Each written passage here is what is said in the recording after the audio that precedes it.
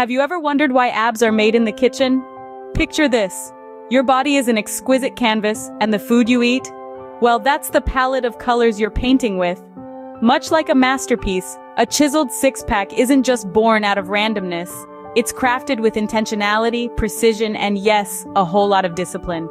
Now you might be that overachiever, doing a gazillion sit-ups a day, but if your food diary reads like an all-you-can-eat buffet menu, you're essentially trying to carve a masterpiece from a cheese wheel. And let's be honest, that's a mission impossible. Sure, your abs are there somewhere buried under layers of fast food remorse, but they're playing hide and seek until you start treating your body like a temple, not a drive-thru.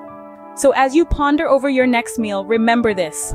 You're not just eating, you're creating a work of art. Think of your next meal as choosing the ingredients for your personal masterpiece.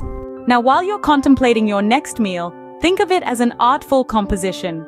Your palette should include lean proteins, vibrant veggies, and wholesome grains.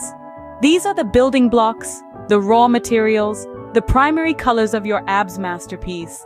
But beware of the sugary sodas. They are like bad paint that ruins the artwork.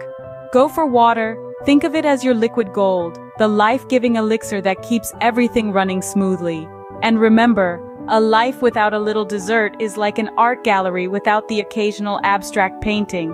It's necessary to break the monotony. Balance is key. Just think of your abs as the VIP guests at a party. They won't make an appearance unless the spread is truly enticing.